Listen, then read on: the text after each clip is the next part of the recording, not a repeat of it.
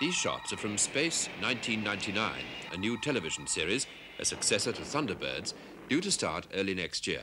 They were filmed by Brian Johnson in England.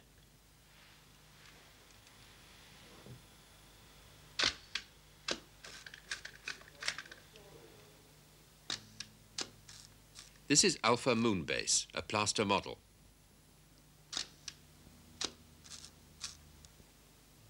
As the moon is colourless, black and white photographs can be used to put the landscape around scale miniatures like this intricate moon bus.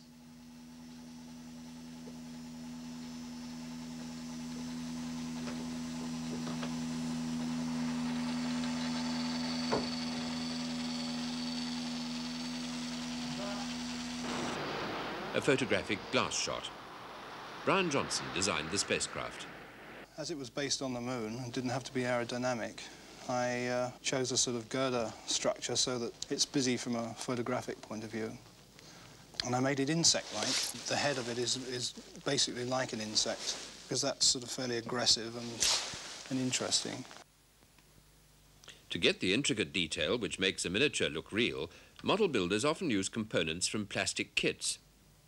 I use a surprising variety of kits, even parts out of sort of girder bridge kits and railway engine pieces. You use them because they have beautiful detail, that's the main thing.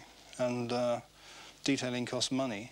And you buy a plastic kit for £1 and you have a lot of work which you can use in the model for a very little, small outlay in cost.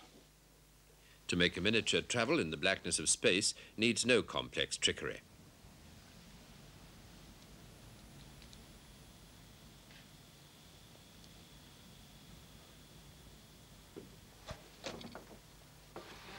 To get the apparent motion, the camera is tracked slowly past it. The spacecraft is on the left against the screen.